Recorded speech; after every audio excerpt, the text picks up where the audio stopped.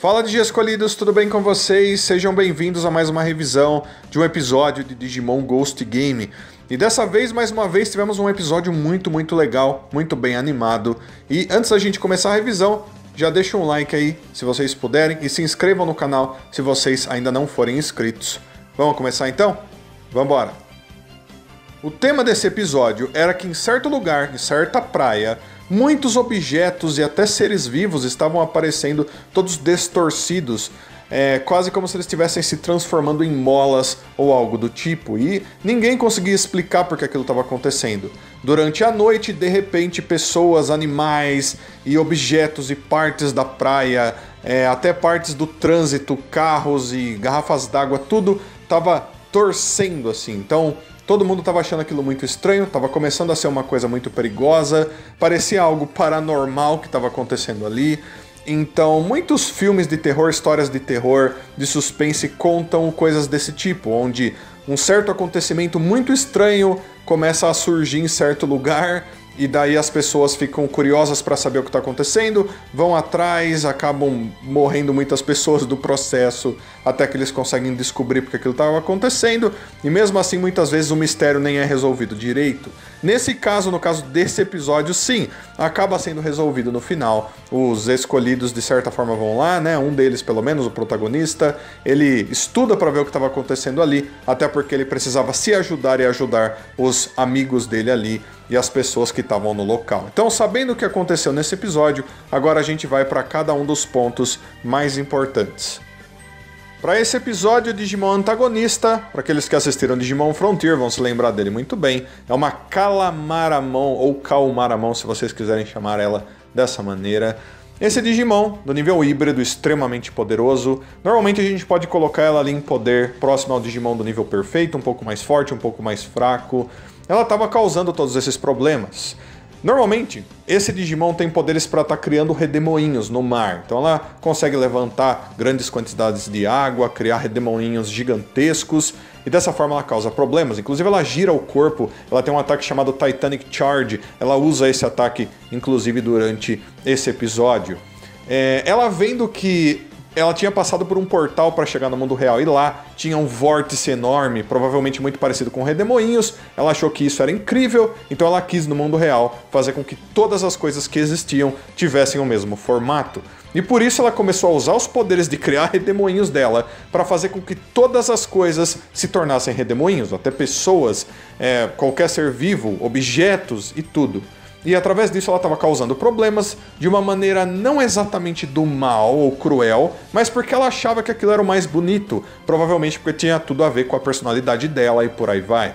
Isso começou a causar problemas enormes, até porque certas pessoas que foram personagens principais desse episódio começaram a ser distorcidas também, e a coisa foi ficando cada vez mais complicada. E daí no final, ela acaba sendo convencida através de uma batalha contra o Cano Aismon de que, na realidade, todas as formas são muito legais, de formas diferentes. Né? Ela volta tudo ao normal, graças aos ataques de luz do Cano Aismon, né? E por aí vai. Então, foi bem interessante como eles fizeram isso. É mais um Digimon que foi convencido de que o que ele estava fazendo estava errado, e ela ficou pelo mundo real fazendo o que ela queria, digamos assim, né?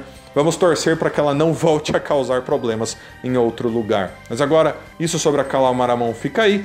Vamos para o próximo ponto. Agora vamos falar sobre o Espimon, porque sim, o Espimon voltou a aparecer. Aparentemente ele vai aparecer bastante de agora em diante. E ele tinha tido um dos braços distorcido, e por isso ele precisava de ajuda. Ele estava procurando o Hero, procurando o Gamamon, graças a isso. Então eles vão até essa praia, né? Ele informa eles dos problemas e tudo mais. E a gente vê um pouco mais das habilidades dele, por exemplo, um ataque que ele usa na água, que parecem uns mísseis ou torpedos assim no formato de um esquilo, de um ratinho assim que vai andando na direção dos outros.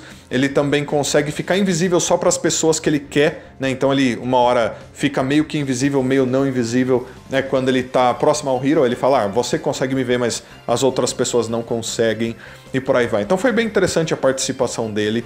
Ele continua sendo esse Digimon que está investigando as coisas. Inclusive ele tem essa conexão com o Hero, onde ele tá procurando o Hero, mas ele acha que o Hero de verdade não é o Hero de verdade. E até a Jellymon tá ali junto e ela entende meio que a situação. Ela fala, ele tá achando que ele é como um Digimon, né? Que graças ao pai do Hiro ter dito que o Hiro era muito parecido com ele, que ele vai ser exatamente igual. Afinal de contas, todos os Agumons são iguais, todos os Espimons são iguais. No caso dos humanos, não. Se você falar, ele é a minha cara, não é que ele seja uma cópia, um clone, e sim que eles são parecidos, mas o Espimon aparentemente não está entendendo isso direito ainda. Vamos ver para onde isso vai levar, mas as conexões com o pai do Hiro com certeza são muito fortes, e a gente vê isso com outras coisas aqui que eu já vou citar para vocês. Uma parte absolutamente importantíssima desse episódio é a conexão sentimental do Gamamon com o Hiro. Eu gostei muito mais, mas muito mais mesmo do Gamamon depois de ver o desenvolvimento de personagem dele através desse episódio. Onde ele estava sendo teimoso, ele estava sendo meio rebelde, ele tinha com certeza mordido, né, o smartphone, acho, o aparelho lá do Hiro e tinha quebrado ele, mas ele não queria assumir aquilo, ele não queria se desculpar. Então ele tinha que amadurecer um pouco mais isso. E depois de muitas coisas que acontecem, o Gamamon até se encontra com uma outra família, de uma menina que estava sendo afetada por aquelas distorções, tinha até um cachorro ali junto e tudo mais, foi bem interessante. Ele aprende através dela que ele tem que se desculpar, que dessa forma as coisas vão voltar ao normal, ou seja, ele tem que amadurecer ainda certas coisas ali nele. E isso realmente acontece. Ele corre para junto do Hiro, ele pede desculpas, ele chora. Naquele momento eu sorri porque eu falei, nossa, que parte legal, me faz gostar muito do Gamamon. Dificilmente a gente vê coisas assim sendo feitas para Digimons protagonistas dentro de qualquer história de Digimon que a gente teve até hoje. Isso faz com que a gente tenha uma conexão muito mais forte com o Gamamon. Isso é muito especial. Com certeza essas coisas vão fortalecer esse personagem para o que quer que venha para o futuro dessa história. Vamos para o próximo ponto.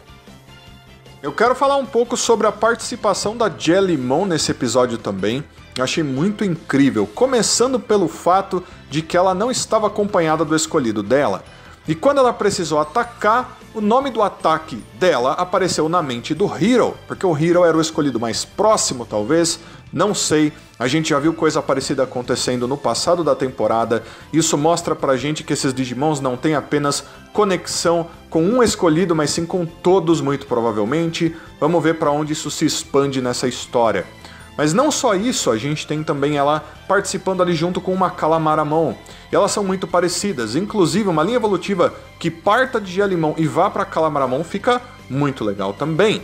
E elas ali juntas, parece que a comunicação foi bem legal. A gente vê também a Jellymon se comportando bem como um animal marinho, né, algumas vezes. Porque tinha vários vasos, ela entra dentro de um vaso e começa a usar ele meio que como uma cama, uma espécie de casa, uma coisa que um animal marinho faria. Acho que vocês já viram vários, inclusive em programas de televisão e por aí vai. Então foi bem legal a participação dela, mesmo ela não estando com o escolhido dela junto com ela. Então, muito incrível, vamos continuar. E por último, e não menos importante, a gente tem a curiosidade do protagonista do Hiro sobre o mundo digital. Isso acontece depois que ele conhece a Calamaramon e vê que ela passou por um portal também, e ela veio ali através de um vórtice, de um redemoinho, de alguma maneira. E ele fica curioso, ele fala, nossa, mas espera aí, o Bokomon lá no começo da temporada falou que se um humano tentasse ir para o mundo digital, ele se queimaria. Então como que o meu pai foi parar no mundo digital? O que ele fez? Ele literalmente saiu de dentro do quarto do Hiro de uma vez. Como ele fez? Ele foi pelo portal também? Ele abriu outro tipo de portal? Sei lá, né? Isso tudo é muito importante porque a gente quer que eles vão para o mundo digital. E eu tenho 100% de certeza que eles vão ir para o mundo digital. Mas por que isso vai acontecer? A gente tem que ver que o pai do Hiro, por exemplo, tem uma grande conexão com vários Digimons. Com o Espimon, que está procurando o Hiro por algum motivo. Talvez ele tenha alguma informação. Com o Ryudamon, com a Blacktailmon Uber, que direto vem para o mundo real trazer coisas do pai do Hiro pro Hiro e por aí vai. E eu acho que eles vão ir para o mundo digital para ir atrás do pai dele, talvez para saber o que está acontecendo com o pai dele, se o pai dele tiver algum problema, talvez o próprio Espimon saiba de alguma informação muito importante sobre o pai dele que ele ainda não contou. Inclusive no final desse episódio a gente vê que o Espimon ainda está na casa do Hiro, ele está lá com eles ainda. Então, como disseram antes, o Espimon vai ser muito importante e eu acho que essa importância talvez tenha uma conexão direta com o pai do Hiro e com eles partirem pro mundo digital. A gente vai ter que esperar para ver. Mas daí o episódio fica por aí, galera. A gente vai falar da prévia do próximo agora. E como eu vou estar falando de uma prévia, obviamente que vai estar lotado de spoilers aqui agora. Se vocês não quiserem spoilers, parem de assistir esse vídeo aqui agora, tudo bem? Tô avisando para vocês não terem problemas com isso. E agora eu vou começar a falar da prévia. E o próximo episódio aparentemente vai ter a ver com palhaço, vai ter a ver com circo, vai ter vários Digimons que vão aparecer e vão estar causando problemas aparentemente de formas diferentes.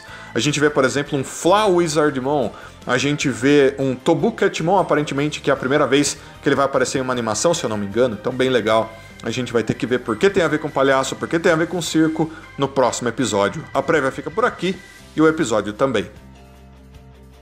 Então, galera, eu gostei muito desse episódio, eu acho que foi mais um episódio muito bem animado, com uma história bem legal, que desenvolveu os personagens de maneira muito incrível, em especial o Gamamon dessa vez. Eu quero saber o que vocês acharam do episódio, então deixa tudo aí nos comentários, todos os seus comentários são sempre muito importantes. Eu também deixo um abraço muito carinhoso para todos vocês, e aguardo todos vocês para todos os próximos vídeos, então fui de Escolhidos. Até a próxima, tchau, tchau!